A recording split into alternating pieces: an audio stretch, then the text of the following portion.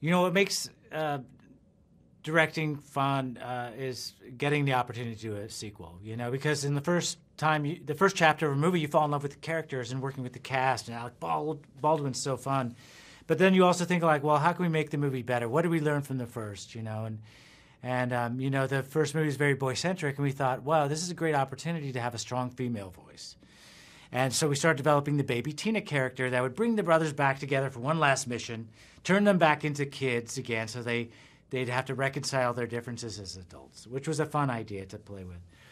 But the character really kind of blossomed when we brought Amy Sedaris in to voice baby Tina, because we wanted the opposite of Boss Baby. We wanted someone who kind of reflected the voice of the new generation, who embraced family over business or work, have more of a positive idea, you know, set of ideals, and embrace teamwork.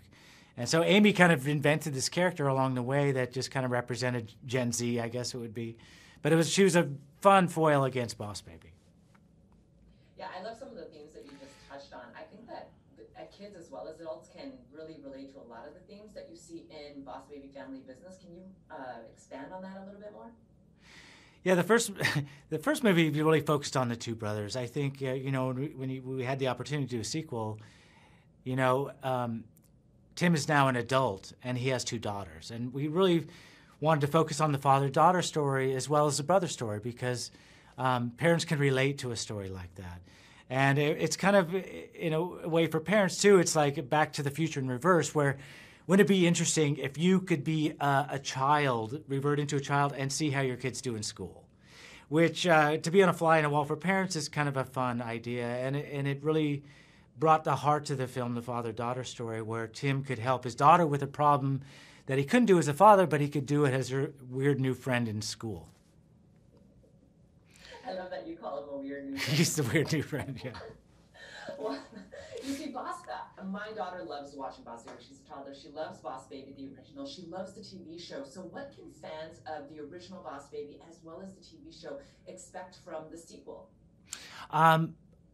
I think there's, because our timeline is different from the series, it's 25 years later, it just brings in a whole new set of characters, a whole new set of fun. Jeff Goldblum is fantastic as a villain. I don't want to talk about his character too much because I don't want to spoil anything.